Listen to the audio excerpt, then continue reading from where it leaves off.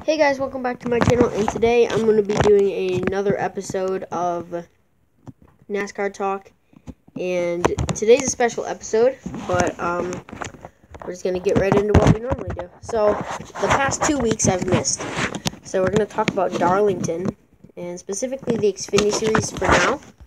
We had some crazy wrecks, a little bit of air in a wreck under caution.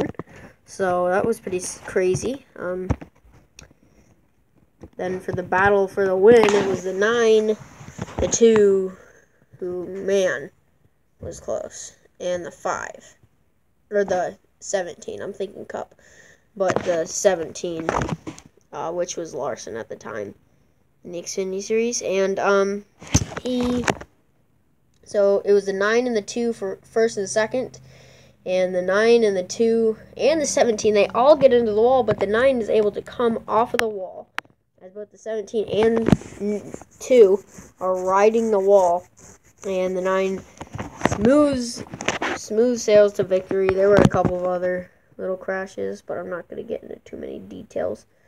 And then the Cup Series race, we had lots of playoff driver craziness. Specifically with the 9 and the 14, and they got in their wreck. It was the 9 just got loose and came back up on track and hit the 14, or the 14 hit him, and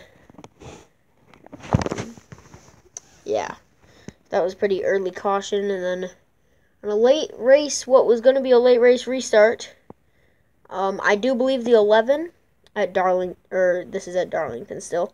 I do believe that the 11 had a pit road penalty from the lead. The 18 then blew an engine from the lead. And this was under caution. He blew an engine under caution from the lead, and then 43 took over the lead and went on to win the race. Now we get to Kansas, as don't quote me on this, but I believe the 4 won the Truck Series. I've got no clue who won the Xfinity Series. I mean, I just don't remember. And the Cup Series. So, early accident when 2 cars crossed the nose of the 4. He got loose and wrecked off of turn 4. And that ended his day. Then we had what the broadcasters said, big one.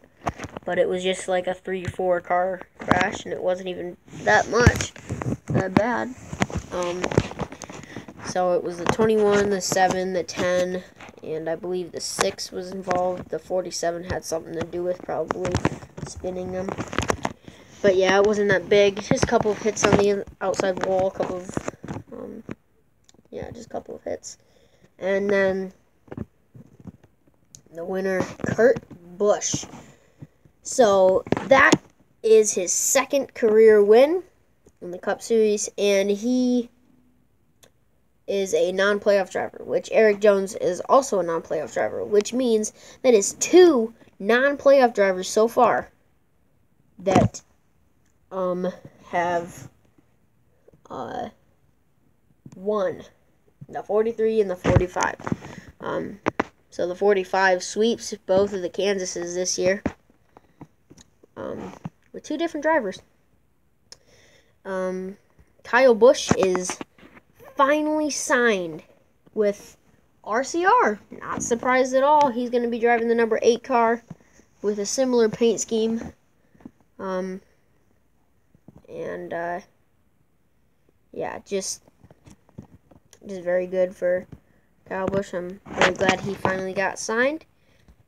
And yeah, that's pretty good. And the schedule changes came out for all 3 series. I'm not going to get into that because it's not much other than, Wilkesboro, Chicago Street Course. Yeah, so now let's get into the tier maker, which you can see on your screen and in the title of the video. So, I'm going to be predicting the rest of the playoffs, so I'm just going to predict who gets out in the round of 16, 12, 8, and 4. Well, I guess I will do champion. So, yeah, whatever. Okay, here we go. So, I think who's gonna get eliminated in the round of 16? I'm thinking Dylan. I don't think he's gonna make it much farther than the round of 16. Now this is, I don't know.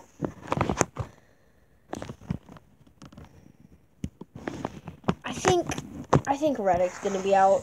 There's no road course until the Charlotte Roval, so I think both of the RCR guys are out. Just because I just don't see it. I just don't see it happening for them too.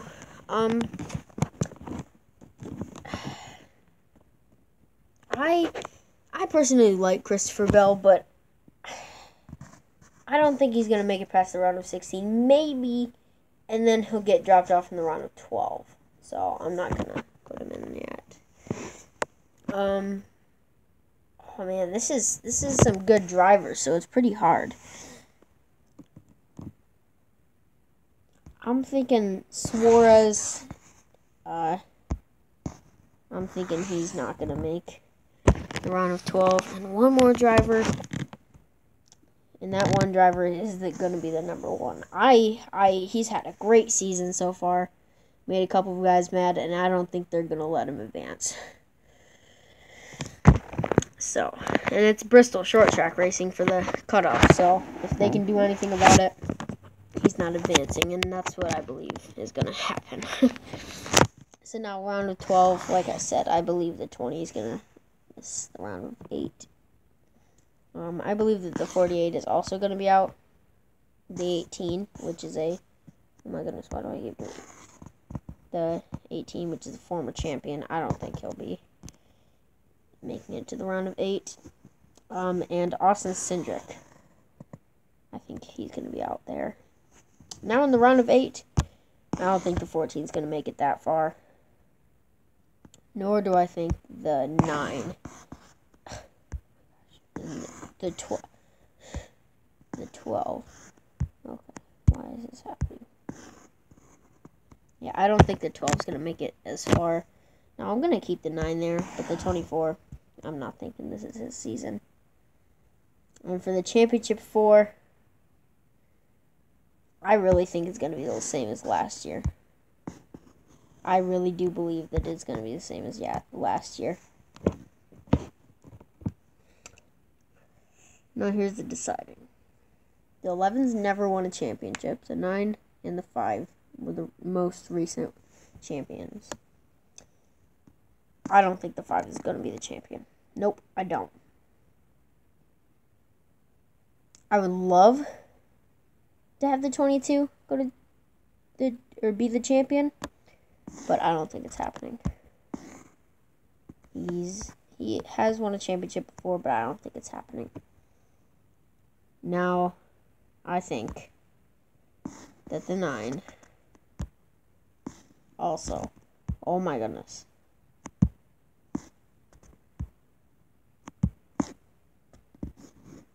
is going to be the champion.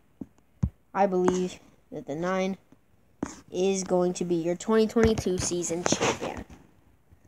Those are what I believe. So, I hope you guys enjoy. Yeah. If you like this, make sure to like and subscribe, and if you do or don't, I'll still be ranking my favorite Cup Series drivers, probably in under 5 minutes. And I will see you guys next time for the next video of NASCAR Talk.